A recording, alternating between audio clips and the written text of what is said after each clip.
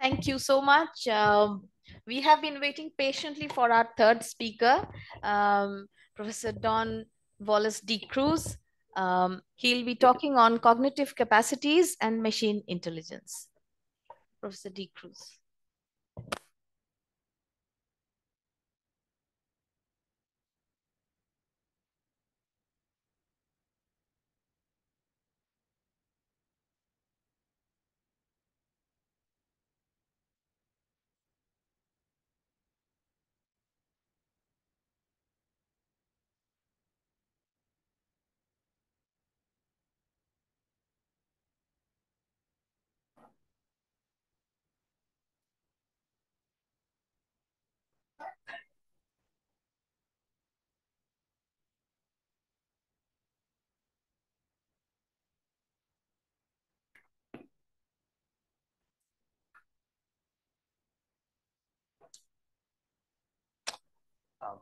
Thank you, Professor Guha.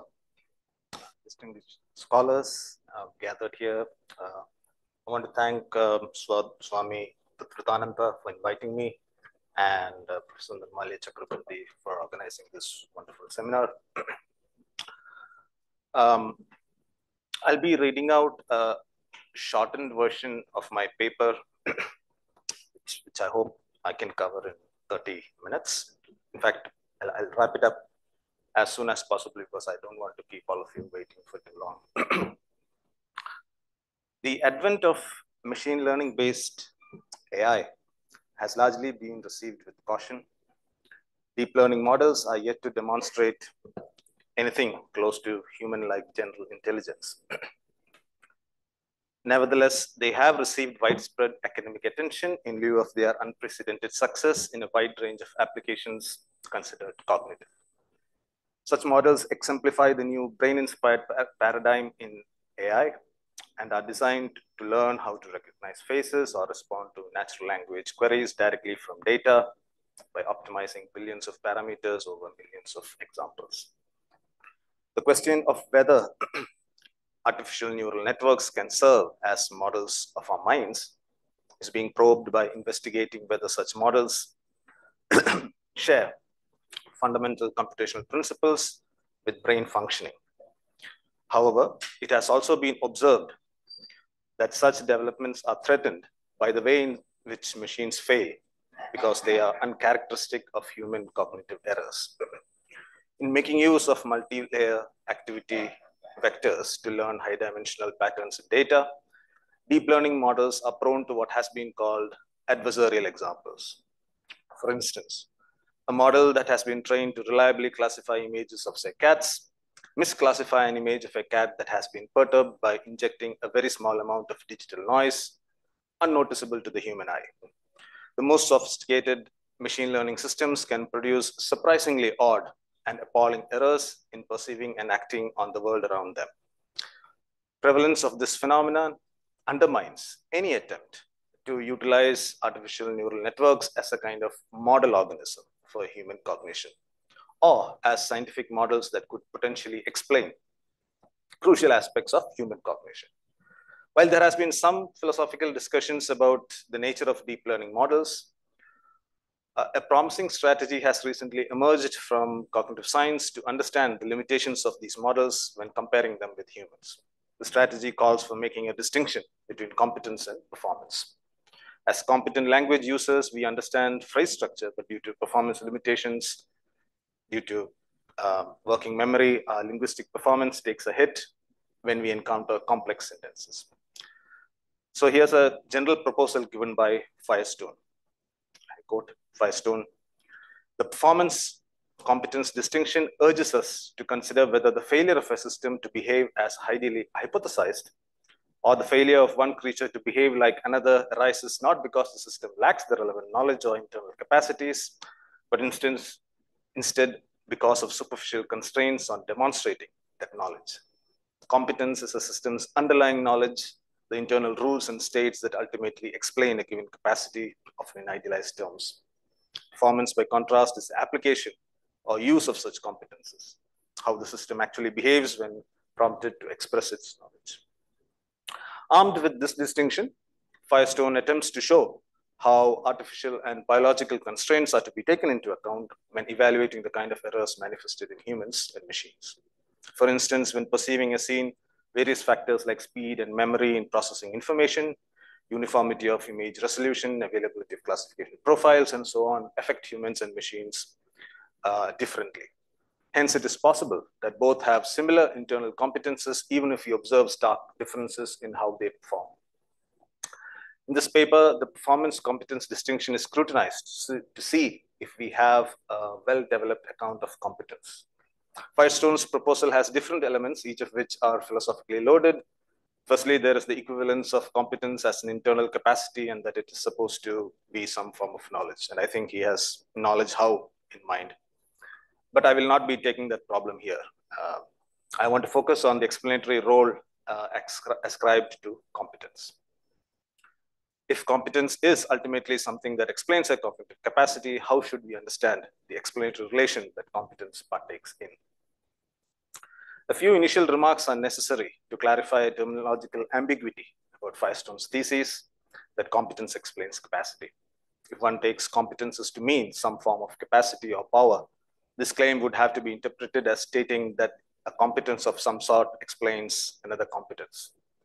I think that Firestone's claim, when he says internal rules and states that explain a given capacity, does not mean that the explanations are powers or capacities. Instead of digressing into metaphysical issues, I will restrict my inquiry to the literature and philosophy of cognitive science and look for ideas that illuminate these issues.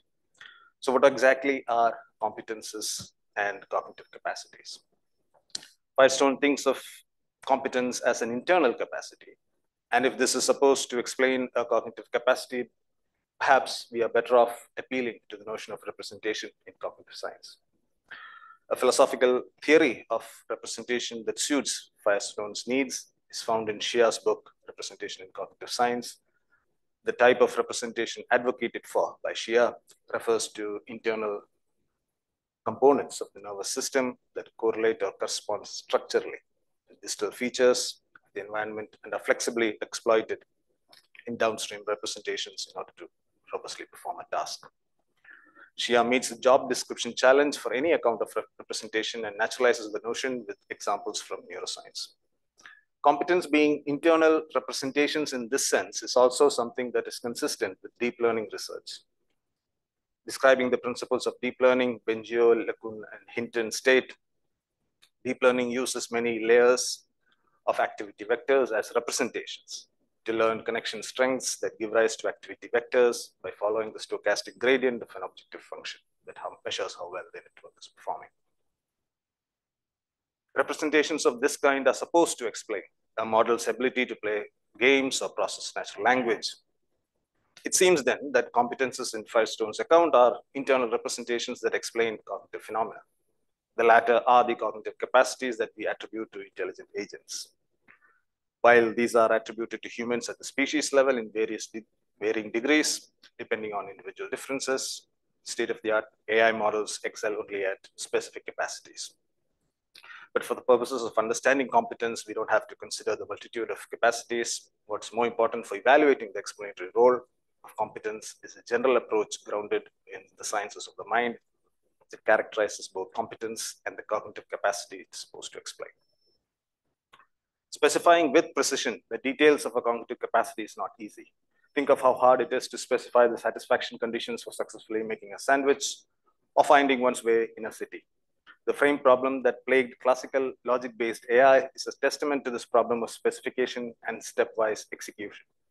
Even in closed domain formal tasks like playing chess or Go, where deep learning models have outsmarted human experts, ask yourself what describes a good chess player. We could come up with an algorithm about the rules of the game, but there's no principled way to capture how a grandmaster can take advantage of the opponent's psychological quirks, what distracts or annoys the opponent, play chess for fun, or play variations of the game with made-up rules. We don't have an algorithmic grip on the kind of flexibility in such cases. Deep learning models and the connectionist paradigm that preceded it fares better, at least in principle. Train a network to learn a cognitive capacity without any prior specification of the task. With abundant training data and learning techniques, the AI model solves the problem, so to speak.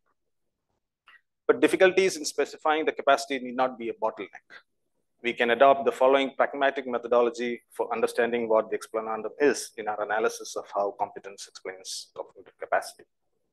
Take the description of the cognitive capacity to be extensionally roughly equivalent to a wide but not precisely specifiable collection of possible stimulus or task conditions, namely those to which the cognitive capacity would ordinarily be attributed by cognitive scientists. What about specifying competence in terms of internal representations? We have to keep in mind that there is nothing as a competence simpliciter. The competence is always understood with respect to the cognitive capacity that is to be explained. The competence mechanism identified must describe the relevant internal components of the brain and the nervous system, and not any background conditions that may fall under the general conditions necessary for the system to sustain the capacity. An extensive literature on representations in cognitive science is available, and hence here I will choose only one family of theories for characterizing representations that align with Shia's account. This is the mechanistic approach in cognitive science, according to which a cognitive phenomenon cannot be understood independently of the empirical details of neural implementation relevant to the phenomenon. The intellectual aims of this approach are to understand how representation facts constitutively manifest higher level cognitive capacities. Before we tackle the explanation problem, some discussion on competences as representations of neural mechanisms is needed. Neural representations in cognitive neuroscience are often complex, take on hierarchical forms, and a close examination of research practices reveal that depending on research goals, technology, and the depth of understanding needed, neuroscientists provide broad causal relations found in mechanisms that may just lay out a sketch with black boxes to be investigated further. Identifying internal representations underlying a cognitive capacity is not necessarily a reductionist move. The aim is to reveal cognitive functioning at multiple levels and integrate them in a way that is illuminating. We can adopt a pragmatic view of representations bottoming out, since there is no commitment to an ultimate ground level. The question about what level of description is adequate is settled by the ability of the representation to answer why questions about the phenomenon under investigation. The idea is that what happens in the system when a capacity is manifested reliably is what the system is equipped to embody in adaptive interactions with the environment. We may pause here to consider whether the explanans, that is, competences, are mechanisms in a physical sense, or whether they are to be understood more abstractly. Mars' three levels, computational, algorithmic, and implementation, and mechanisms in cognitive neuroscience are typically pegged at the implementation level. But since the algorithmic level is not entirely independent of this level, some take both these levels to be the domain of mechanistic models. Moreover, in the functional analysis program, a cognitive phenomenon is explained by appealing to its interacting subcomponent modules, characterized functionally, that bring about the phenomenon. More recently, integration of implementation level with algorithmic and even computational elements have been proposed. To be consistent with all these diverse conceptions, I will refer to the explanans simply as representation mechanisms. One of the earliest definitions of what a representation mechanism is was provided by Glennon, who states a mechanism for a behavior is a complex system that produces that behavior by the interaction of a number of parts.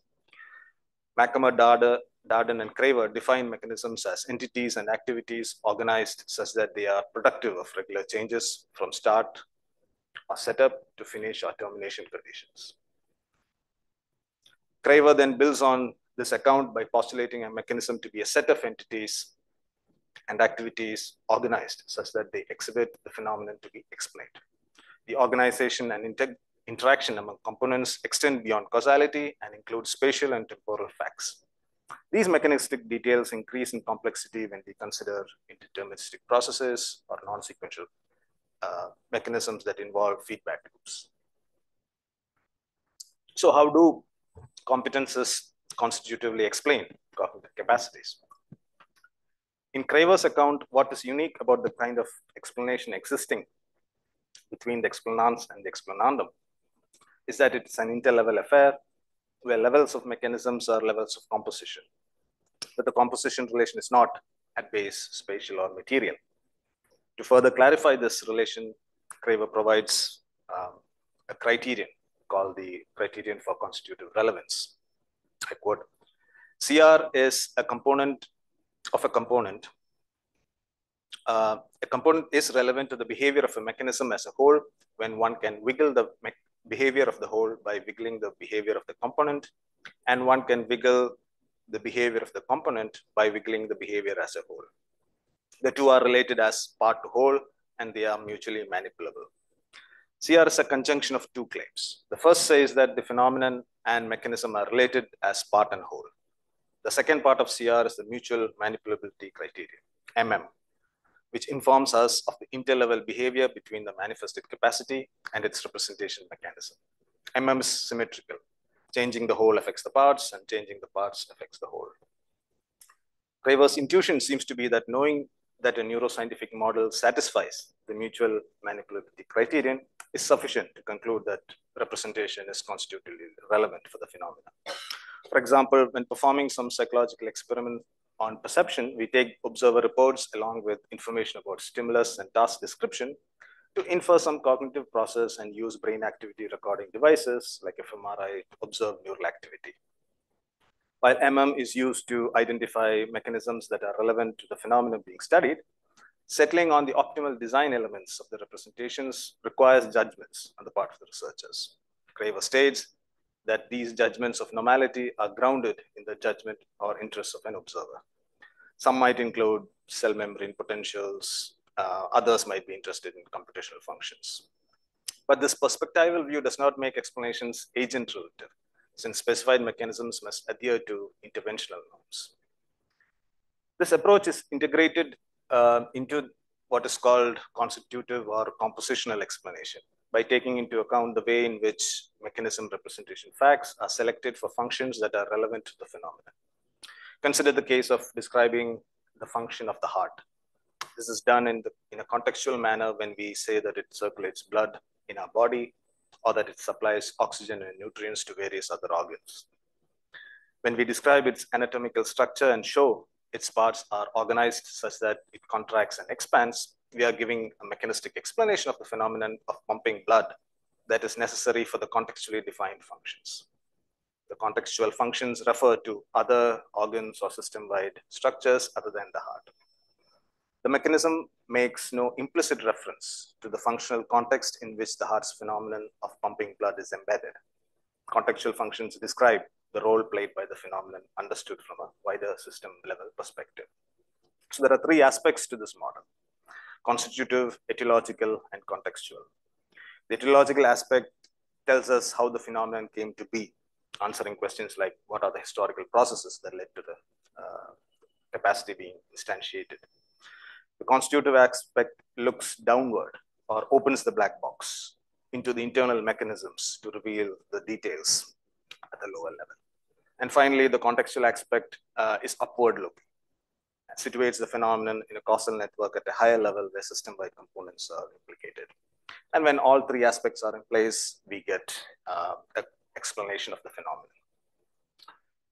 What is the implication of such a model to understand Firestone's claim that competence explains capacity? In his proposal, the most straightforward interpretation of the explanation sought for is that it is of this constitutive kind. The internal representations at the subpersonal level are responsible for bringing about the manifestation of the capacity. Does the etiological aspect have any relevance? We might describe the antecedent conditions that led to the system possessing the cognitive capacity, but does that in any way mark competence? It may even be possible to trace the causal history of the development of the competence from the etiological aspect, but this is beside the point. We could very well have an answer to why competences exist without knowing how it explains the manifestation of the capacity. The case of the contextual aspect is different, since the explanatory role performed when looking upward and situating the cognitive capacity in a system-wide sense is to be understood in terms of functions, the function of the cognitive capacity at the behavioral level. Functional analysis of this kind was first suggested by Cummins, who stated that to ascribe a function to something is to ascribe a capacity to it that is singled out by its role in an analysis of some higher level capacity in a containing system. Notice that function ascription is a way to identify the capacity that could be used to analyze system performance. For example, we might say that the function of recognizing faces or perceiving the local environment is successful task performance of various sorts. It could be belief formation, navigation, reasoning and planning, etc. However, the direction of explanation, assuming that we have the ingredients for one, is from capacities to system performance, whereas the proposal we are considering competences are supposed to explain cognitive capacities. In the functional context, capacities are explanandum candidates. In Craver's account, contextual functions play a role in individuating the cognitive capacity so that appropriate interlevel experiments can be conducted to discover mechanisms according to MM. And the explanatory weight is therefore lifted by the constitutive aspect. And it is this aspect that requires evaluation to understand whether competences explain capacities. However, there is a problem in this approach. If we are to show that cognitive capacities are explained by competences using the resources of cognitive neuroscience and a theoretical framework like the one provided by Craver, what explanatory principle do we appeal to? The principle to demonstrate why mechanism representation explains cognitive capacity is the criterion of constitutive relevance. Craver formulated the criterion as a way to explicate how the mechanism representation parts and the system as a whole manifesting the phenomenon are related.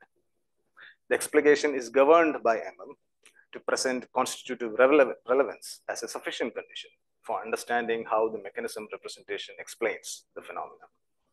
Craver says that MM is based on Woodward's notion of intervention. But in what way are we supposed to understand Woodwardian interventions when explaining capacities? Woodward offers a functional account that can be used to provide causal explanations. And causation is an intra-level affair.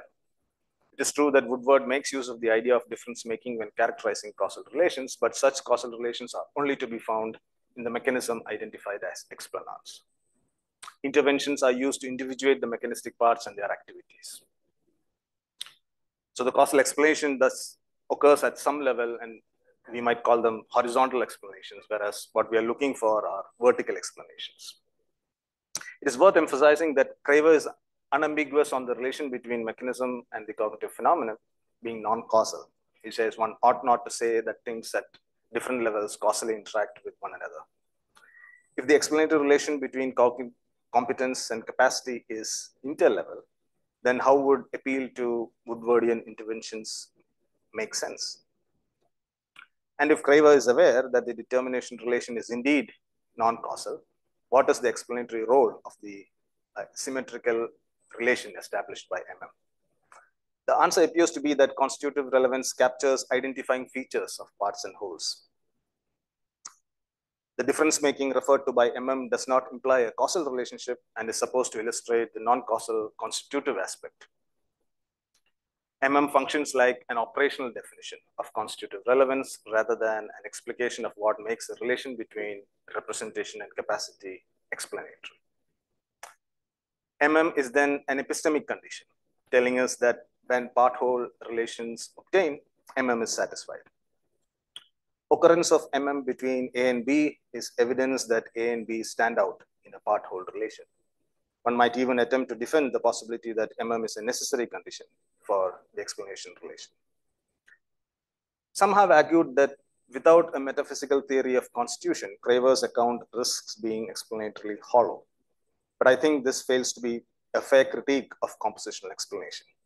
If difference making counts as explanatorily sufficient, we would have to read Craver to be telling us that phenomenon explains the mechanism representation parts, and each part of the representation explains the phenomenon. It would be uncharitable to assume that Craver intended such an explication. It is more reasonable to take the explication as a way of relating the phenomenon, which is the whole, and the parts, which are the representation mechanism, using this criterion called MM. We should be careful about interpreting the mutual manipulability criterion. It is not playing an explanatory role, but rather a confirmatory one. The interventional explanatory criterion comes into play in the etiological and contextual aspects, where causal explanations are to be found. But this also means that we are yet to be told what makes the compositional aspect explanatory. What then is the explanatory criterion for such an explanation? I think Craver's account is best appreciated as a model of scientific explanation. Scientists, especially in the life sciences, explain phenomena by describing its constituent parts. So instead of answering why questions, which would be applicable to causal processes identified in the mechanism, Craver's constitutive aspect of explanation answers how questions. If mechanism representation explains the cognitive capacity in virtue of answering how questions, we have to understand the explanatory value of competences in a similar manner. A cognitive capacity is compositionally explained by competence in virtue of the activities of the parts of the representation constituting the competence. Whether the compositional explanation of cognitive capacities in terms of competence is acceptable depends on how we make use of the competence performance distinction. In using the distinction to account for errors in performance, Firestone advocates for paying attention to performance constraints in both humans and machines, since it is possible that superficial differences in performance may hide deep similarities in competence. The other possibility is also important. Superficial differences may indeed be because of competence dissimilarities. If these possibilities are to be entertained meaningfully to judge whether machines have cognitive capacities, we should ask if competences are linked beyond cognitive capacities to performances. Troublesome philosophical questions about transitivity arise if we claim that performances occur because of cognitive capacities and competences explain cognitive capacities. A more parsimonious move is to extend the explanatory scope of competences to performances. After all, it seems that the performance competence distinction can be pitched in terms of explanatory asymmetry. My linguistic utterances are correct because of my competence as a language user. I performed well in tennis because of my competence in playing tennis. Unless I possess the relevant competence, it seems task performance cannot be attributed to me. In Craver's account, the competence performance link is subsumed within the contextual aspect. But as discussed, contextual functions play only an individuating role with respect to capacities, and it is not clear how mechanism representations and performances are explanatory linked. Since our present discussion is about systems that are not restrained by classical computationalism, and the specification problem for cognitive capacities exist, it would be a worthwhile exercise to explore whether competences explain performances and model the explanatory norms of a positive account.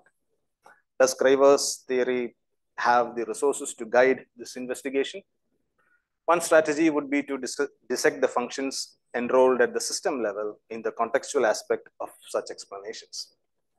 Although Craver does not consider the nature of norms that are involved in the contextual aspect, a case can be made for epistemic norms being implicated when contextual functions are specified, based on what we know of the system's higher level organizational behavior. Take the case of perception. What role would perception play in the organism's overall functioning when it performs tasks in the environment? For success in most tasks, accuracy of content is necessary, since awareness of the target state of affairs is crucial for many higher level activities. So the contextual function, at least in the case of perceptual cognition, is defined in a way that the cognitive system attains accurate contact with the world. To meet this epistemic end, an explanatory story needs to be told about how the accuracy of cognitive content is related to other phenomena like action, which co-opts accuracy for successful task performance. Milner and Goodale's two visual system hypothesis can be taken as an example where representation underlying visual content are connected to action processing mechanisms. Although there is much debate on the extent of this influence, there is evidence to suggest that sometimes perceptual states are linked to action, which are in turn connected to memory processes. In providing a compositional explanation, models of cognitive neuroscience can be seen to take a design stance, that the capacity and its mechanism representation fit into the larger design of the system that is understood to be accurate or performing overall behavior in an optimal or rational fashion, or in some normatively evaluable state. Compositional explanations carry over norms involved in such evaluations. It would require philosophical argumentation to show that these norms are indeed explanatory as opposed to evidentiary. But there is a greater challenge facing any account that takes performance into account. When speaking of successful performances as good or correct, we are committed to the existence of epistemic constraints. What should worry any naturalistic program engaged in positing explanatory competences is not the identification of these norms, but the rational constraint for mechanism representations. The fundamental assumption behind a rational constraint is that where epistemic constraints are being satisfied, the underlying process is inferential, whether conscious or not. If this is true, then explanations appealing to competences as mechanism representations fail to explain either competences or performances unless the competence instantiates a rationale of some sort. A chess playing algorithm is a rationale for the moves generated. The rules would explain why a certain move is correct. In classical computationalism, rationals would be unbounded under idealization away from resource constraints. Integrating rational principles with cognitive architectures is required for understanding bounded cognition and building machine intelligence. So when it comes to explaining human performances or cognitive abilities using cognitive neuroscience or attributing cognitive capacities to machine learning models, unless we have an idea of how the underlying representations could guarantee in some way that the epistemic constraints of performance are satisfied, we have no way of ruling out that the system is genuinely cognitive. Proponents of the artificial intelligence approach to cognitive capacities may point at deep learning architecture to reject the truth of the rational constraint. They may proceed with explanatory endeavors by appealing to representation vectors in these models and make use of something along the lines of constitutive relevance to demonstrate the part-whole composition. However, this would merely reinforce the objection against current machine learning models that they are mere correlation engines. It is conceivable that rationales can be instantiated over activation vectors and weight matrices, thereby differing from the mathematical, linguistically formulated, or symbolically expressed rationales that are familiar to cognitive scientists. And here I am referring to the classical computational paradigm. Maybe with the discovery of such rationales, we will be in a better position to understand how competence explains cognitive capacity. Thank you. Thank you, Professor D. Cruz. I think not only did you provide a really intense understanding of cognitive competence using a theory of representation, mostly at the neural level, with the full awareness that this is not an easy task. You have provided a lot of material for thought to the epistemologist and philosopher of science as well. Really intense paper. I hope there are a few questions. We will invite a few questions for both Professor Deshpande's paper and Professor D. Cruz's paper.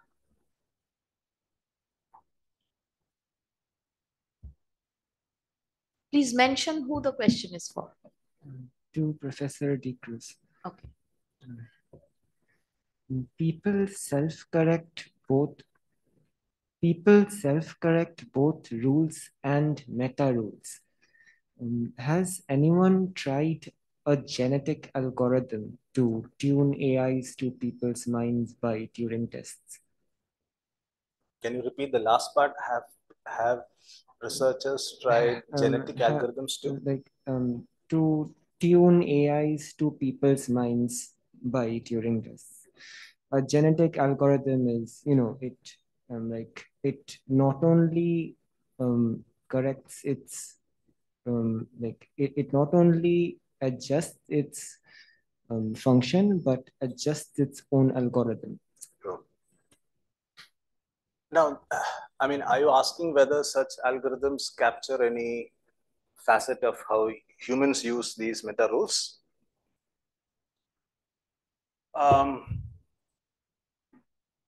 See, let's take the reinforcement learning or self-supervised learning, which was used in AlphaGo. Do you think the way such models learn, mimic, or tell us anything about how humans reason? I don't think so. No. See, if you are to point to a genetic algorithm and show what the rationale is, you would have to go beyond um, the learning paradigm, right? So I can actually tell you, well, this is how you learn from data, and that AI scientists will tell you. But what has it learned? So that's where you would identify the cognitive capacity as. So let's say when OpenAI is designing chatbots, ChatGPT, whatever. What is intelligible is algorithms like this, which tell you how to learn, and they are not constrained by learning learning constraints. So I mentioned about performance constraints. There are also learning constraints. Now, why would AI researchers be worried about learning constraints in the way humans are? But let's set that aside for a moment. So once you have a learning algorithm, what does the system actually learn? Now, what I've presented here is to say, look, if you take something like a compositional explanation, adopted from Craver or any such family of theories, it's easy to ascribe a performance, a competence. But intuitively, we know that these systems are not intelligent, right? So you need a way to say, look, in spite of compositional explanations holding, there's something else that is needed to show why they are cognitive. So simply getting good answers from a chatbot doesn't count as intelligent. Why? You need to show, but it's not merely some representations. I mean, that's an easy task. You can always point to some neural activity happening in the brain, but that's not giving you a good explanation. But the so-called rationales, which I have alluded to, I don't know what they are. I've merely stated that they are not of the kind that you might think of as these rules or meta rules. I mean, if they are linguistically formulated in some way, you might say, well, that's how we do it.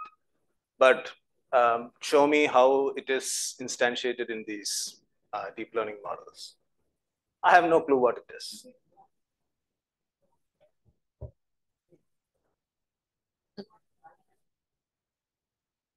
Can we have time for some other questions as well, if you don't mind? Sure. Any other questions? Yes.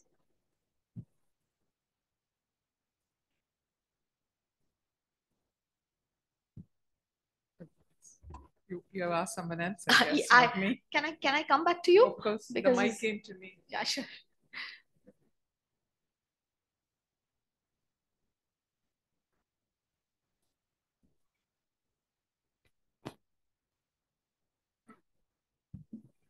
Hello, Professor. Be it either the classical or the novel algorithmic techniques of artificial intelligence, is the human-computer interface always such like that the performance of the human user always instigates the computer to go for a better competence to challenge the user? I don't know what you mean by human-computer interface. A model might learn from humans performing, right?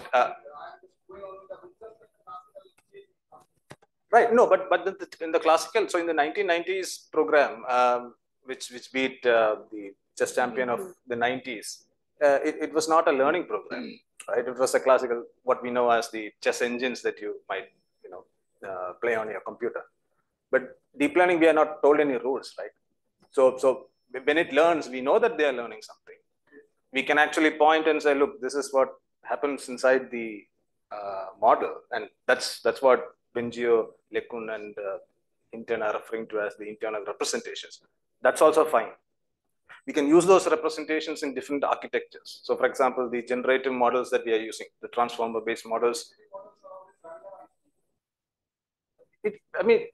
it's not mere randomization. So if you look at the transformer architecture, it's not mere randomization, right? So there's this simple idea of deep learning where you have an input layer and there are some hidden layers and then output layer. But we have different architectures. So the example I'm referring to is the transformer architecture, which is not merely a simple feed-forward network. So does it learn something? Yes, it always learns something. Do we want to say that they learn rules? I mean, then we'd like to know what rules they are. But we have no idea what those rules are. Professor Menon?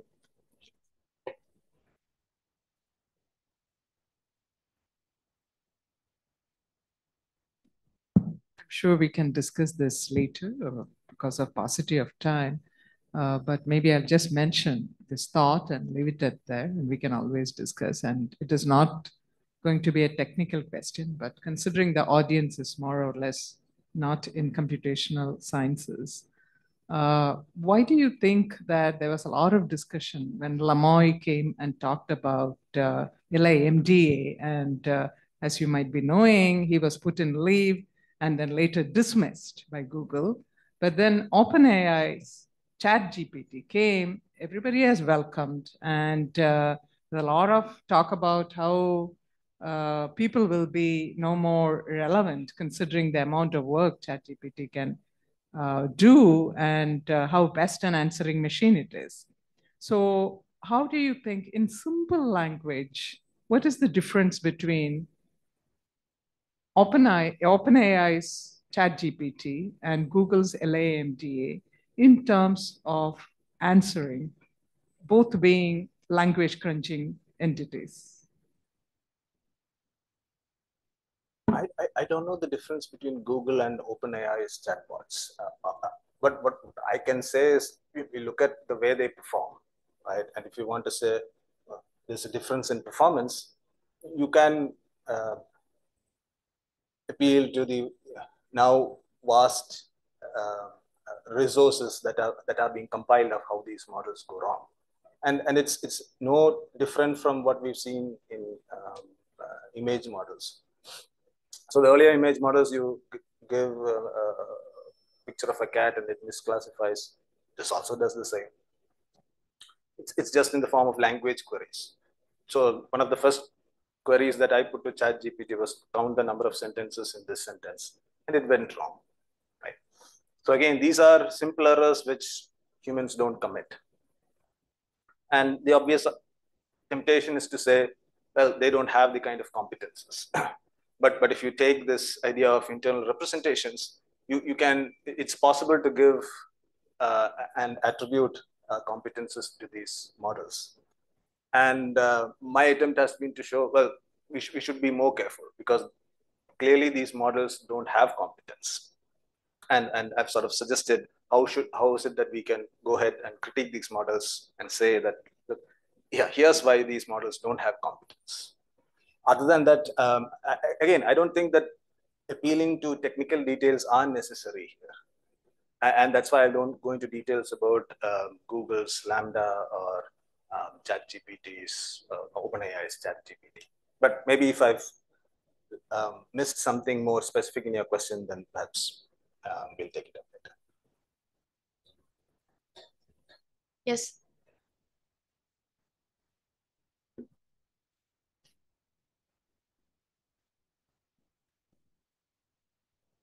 I think that would be the last question.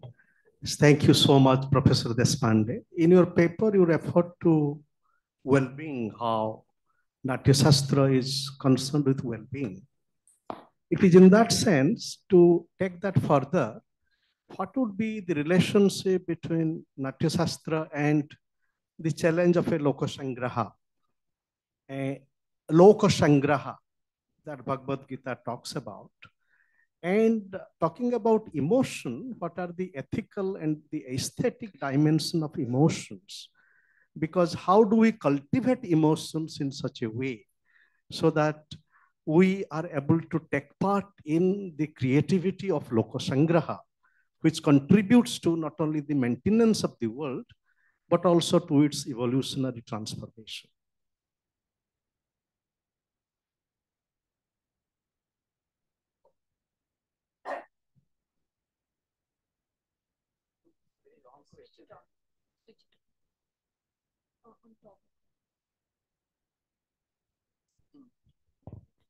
I think it's a very long question and I don't know the proper answer, but I think if I get you right, it's you are asking about the well-being. Natya Shastra as an, I mean, ultimately looks at the well-being of, I mean, humankind. Now, my contention was to read Natya Shastra in the light of Purushartha theory, and therefore I use that expression because you know, fulfillment of Purushartha ultimately leads to the good of life, or in simple terms, like well-being and so on. So that is how I saw the connection between this Natya Shastra understanding of emotions in the light of well-being, or in the light of Purushartha. And about this Loka Sangra thing, I don't have any answer right now.